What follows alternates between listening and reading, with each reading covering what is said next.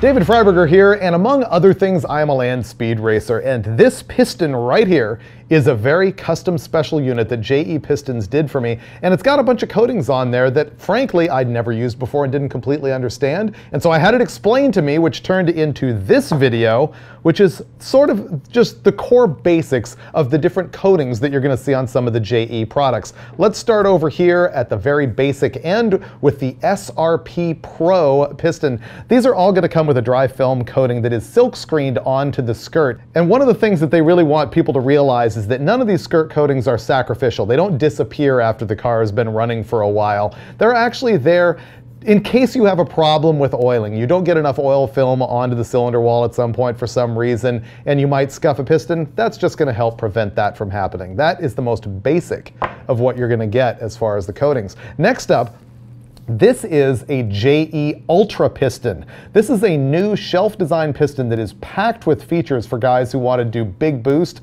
on something like an LS engine, which is what this is right here. And part of the features that they come with are, first, a ceramic coating on the top. This is a thermal coating.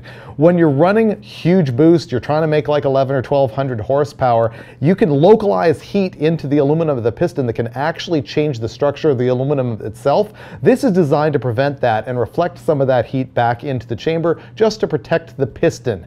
That comes standard on the JE Ultra series, but it is optional on any custom piston that you might order.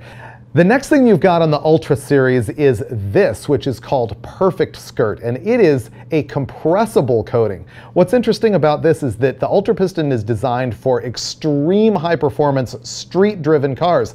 It's a 2618 piston, which means it needs more cold cylinder wall clearance than a 4032 forging would, and sometimes on cold startup that can lead to a little bit of a rattle. Well, this coating prevents that. It makes it quiet on startup, but as the piston expands, it compresses, no problem whatsoever. So that's a really interesting coating that comes standard on all the Ultra. Now let's go look at my very custom piston for a 347 cubic inch small block Chevy that makes about 1200 horsepower with a Pro charger, and that needs to run wide open throttle for more than a minute at Bonneville to go 250 or 60 miles an hour. Now, when they knew that that's what I was trying to do, they wanted to set me up with a couple of things.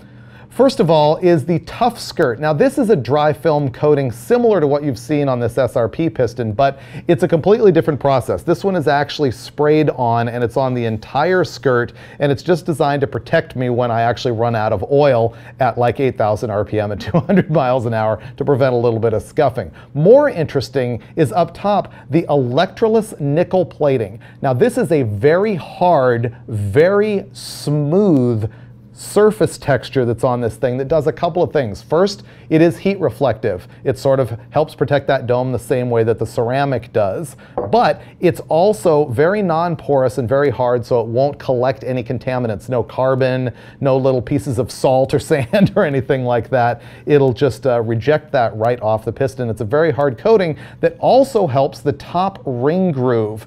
You can get what's called micro welding, where the steel ring will move around inside the aluminum piston, and it can actually gall a little bit and transfer some aluminum onto the ring, and then if the ring doesn't want to rotate nicely or move freely, it can create a sealing problem. Well, that electroless nickel coating helps prevent that.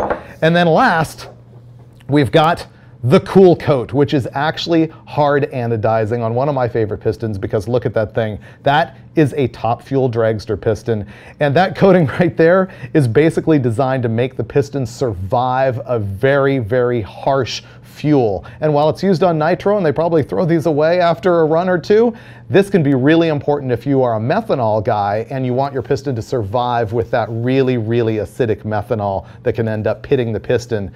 And you can order that hard anodizing called Cool Coat. So there's some very basics about what you can get on either your shelf or custom pistons from JE. You want to learn more? JEPistons.com.